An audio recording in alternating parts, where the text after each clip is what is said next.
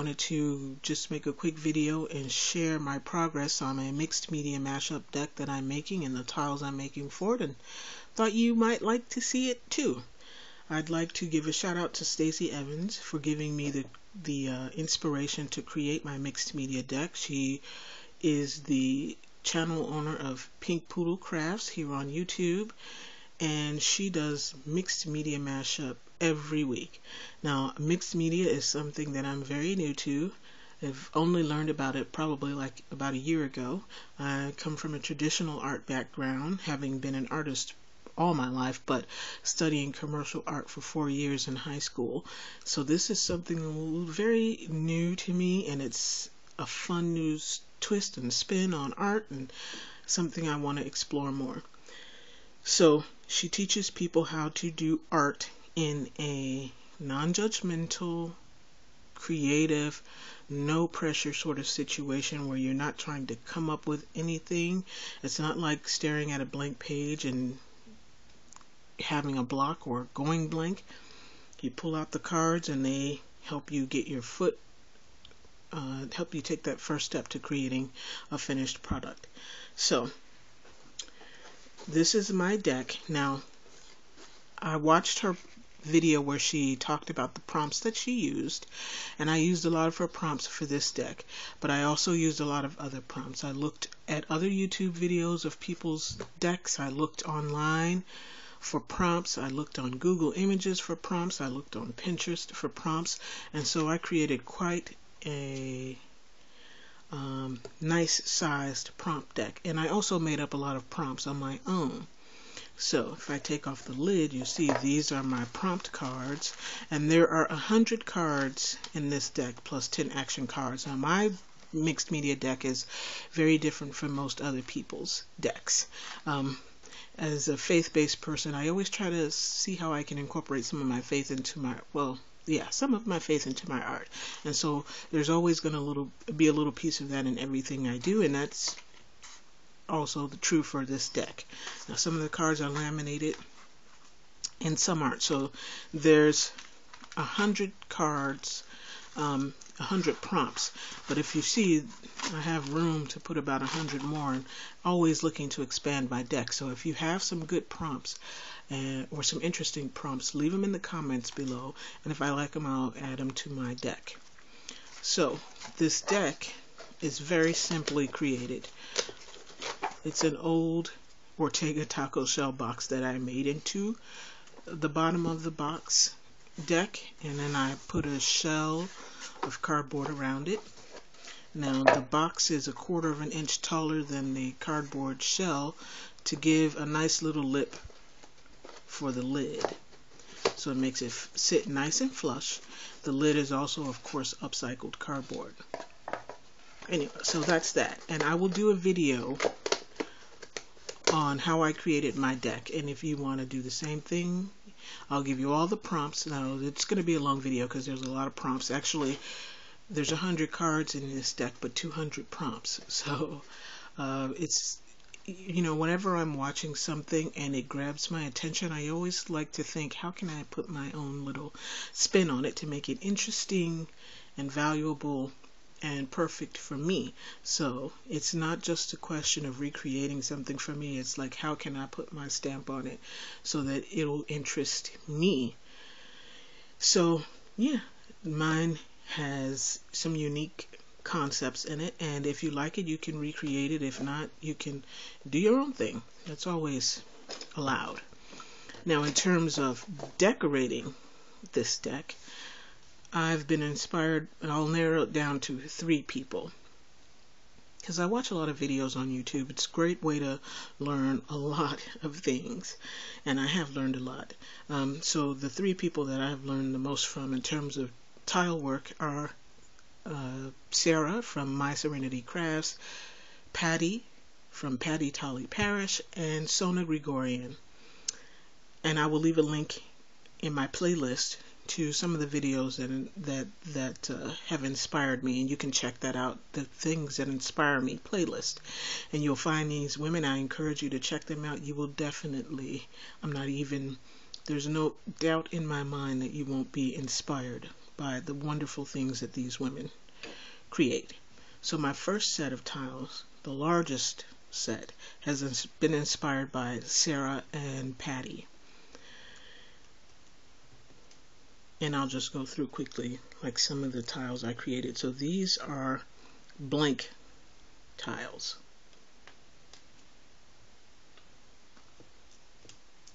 You just grab them here. There's quite a stack of blank tiles.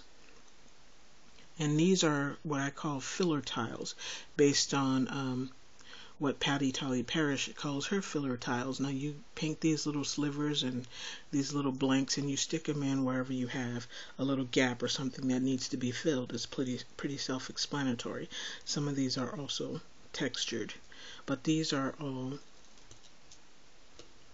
filler tiles, and I have a lot of them because, to be honest, I don't know if I'm going to use all of these tiles or even how, but I'd rather have them made than not made, so that if I need them, they're there, and if I don't, I can always use them on something else. So these are all my filler tiles, and of course they're not painted yet. I just had to create all the tiles first. And then these are embossed tiles. Now I used an embossing folder. As you can see, there's a raised texture design on it. So I just used an embossing folder, cut these up, and I'll paint them. This is one of the ones I really like. Wait, if I can find it. It says free. I like that tile. So you just press the clay into the embossing folder and then you take it out. So that's those tiles. And then with the embossing, I also embossed 2018, because this is the year I'm going to explore mixed media a little bit more, so I'm going to put that on my deck as a commemorative set of tiles. Now here's the typical style of tiles you will see them do, like the cut and slash type styles where you just make designs into the clay. This is a channel tile. I can put caviar beads in, or small chain link or small beaded chain in those channels. Geometric. You can color each individual area different colors or whatever pattern you choose, regular squares. So those are those tiles. And then we have the stamped tiles, and these are a pair of butterfly earrings that I stamped into the clay, and then I will glue them on. This is an earring that I stamped into 2 pieces of clay that I will paint, and this is a peacock ring that I had that broke, so I just imprinted the peacock design into the clay, and I will remove the crystals from the peacock design and put them in here and repurpose and recycle them that way. So that's that set of tiles. This next set of tiles I'm going to call the All About Me tiles. I haven't come across anybody who's done this set of tiles before, where the tiles are sort of indicative of who they are as a person, so I decided to do these and put them on my deck. And I always like to tell people I'm the 3 A's. I'm an actor, I'm an artist, and I'm an author. So I had to include a sheet of paper and a pencil because I like to write books, I like to write plays, I like to write film scripts or screenplays, I like to write poetry, I like to write lyrics, so I like to write all sorts of things. So I had to include the blank page and a pencil. I studied commercial art for 4 years, but I've been an artist my whole life, so I had to include a paint palette, and this is just a traditional kind that usually when people see this they know it's a paint palette. It's sort of iconic. I did some tubes of paint, a paintbrush, a tiny canvas that I will paint something on, and for the sculptor in me, it's a couple of bricks of polymer clay. I thought that was cute. I'm also an actress. You can say actor or actress. It's pretty gender neutral nowadays. People just call themselves actors. And this is the comedy and tragedy mask. Every thespian knows this is the symbol of our profession. As a family person, I wanted to create a family tile. I just kind of scratched family into there, and will probably put some pictures of my family in there just as a reminder to me, and a cool idea for a tile. And last but certainly not least, definitely got to have some faith tiles. As a Christian, I had to put this one. This crown represents the kingdom of God, so I had to put that one. It was fantastic. And then these keys represent the 3 keys to the kingdom: the Father, the Son, and the Holy Spirit, which are, in my opinion, the keys to everything. So that's that set of tiles. Then I decided to do my own set of tiles. Now, I didn't create these tiles. I didn't invent this. The Bible says there's nothing new under the sun, so the chances of you or me really creating something new are slim to none. So I'm not trying to say, oh, I did this, or, I did this first. What I mean by what I created is that these are tiles that I kind of thought of without even looking at anybody's videos to point back to say, oh, I was watching such and such do this or that. Oh, but before I do that, let me get to the other inspirational person. So that was a mix between Sarah and Patty Tolly Parrish. Now this is a sonogram. Now this is a tile inspired by Sona Gregorian, and I pulled her pattern right off of her website and recreated this tile. She is spectacular as an artist, and she does jewelry. You definitely need to check out her tutorial with this tile in it. Now, her printout, I'll just quickly show you. Sorry, hitting my lamps and everything. This was the size of her printout, and I just wanted to see if I could do it. It's a spectacular design, just a nice geometric, complex, but beautifully done, cyclical sort of elements, repetitive elements that were really wonderful. And I was like, can I do that? And I didn't want to do it the normal size. I figured if I could do it in miniature, I probably can do it in 1:1 scale. So I did a miniature tile, and this is slightly bigger than a quarter of the size of her original piece, but you can see it's pretty decent, pretty close. Of course, in miniature, a lot of the detail kind of gets wiped off because it's so tiny, and it's easy to kind of press a detail away by accident, with your knife, your tool, your finger, whatever, especially as the clay gets softer. But I'm pretty happy with this, and I just wanted to put a little representation of her on my box just because she's such a fantastic artist. So now here's my tiles. Okay, so I call these biscuit tiles. You may feel free to do the same. I call it that because they look like little crackers or little biscuits that have been baked.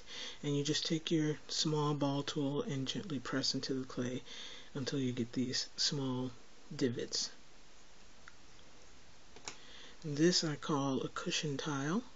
It looks like a tufted cushion, and I just made cross hatches in the clay and took my ball tool and pressed wherever the hatch marks met, and then you can put little flatback crystals or anything in there and make it really blingy and pretty. And if it looks good, I'll probably end up making a lot more of these because I just have this idea that it's going to look cute. And then this is just one of those block quote stamps where you have like a really big quote in a rubber stamp. So I just put like a small strip of clay across it. Probably originally started out something like that. Stamped it, cut it up, and then I decided to slash at the edges. So I call these tattered tiles. So give you a little bit of a close-up. You can see how the edges are slashed. And the reason I created this is because everybody always does these perfectly straight, angular tiles. And I thought, well, what if you had tiles with rough edges? What if you had tiles that weren't all even and neat and straight and perfect, that didn't fit together, that didn't have edges you could butt up something against? Would that ruin your piece? Would you not be able to do something cohesive and artistic and lovely with rough edged tiles? I don't know. I had to make some rough edged tiles so I could see. So I will try to figure out how to make it work. It may work, it may not, but it's worth trying. Then I wanted to do some dimensional tiles. So I saw this picture on Google. It was a lace pattern, and I thought it was cute. It was simple, it was basic, and I wanted to see how it looked popped up in dimensional and 3D on clay. So this is what I came up with. As you can see, it's like a mirror image. But look, you can see that nice texture and dimension. I can't wait to paint this and see what it looks like. I can't wait to paint all of these and see what they look like. And then finally, last but certainly not least, my marquee tiles, or my title tiles. And of course, it stands for Mixed Media Mashup Deck, and my channel name, Today's Special Minis by Pt.1. How clever. Makes perfect sense. So there you go. That's my deck in a nutshell. Try to say that. Don't say that too fast. Almost. Anyway, so thank you for checking this out. I will probably do a video on me painting these tiles. I don't know if I can figure out how to do a live stream. I might do that too. If you want me to do some videos, if you have some requests, put them below and I'll see what I can do. But for now, thank you for watching, and I'll leave you with this good thought that I say to myself all the time. I'm not moved by what I see. I'm not moved by what I hear. I'm not moved by what I feel. I'm only moved by what I believe, and I believe the Word of God. So, whatever you're going through, find you a scripture to stand on, meditate on it, say it, repeat it, let it build up inside of you, and you were sure to see it manifest. So whatever you do, stand on something and make sure what you stand on is the Word of God. I'll see you in the next video, and thank you for watching. Bye-bye.